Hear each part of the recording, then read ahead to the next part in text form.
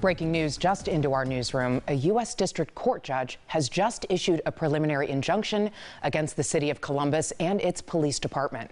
It all comes after a federal lawsuit is filed by 26 plaintiffs. Judge Alan Marbley is now ordering the ban of excessive use of police force against nonviolent protesters. In a scathing 88-page opinion, the chief judge of the Southern District of Ohio is accusing Columbus police officers of, quote, running amok during police protests last year. Tune in to First at 4 for a rundown of what all is in this preliminary injunction.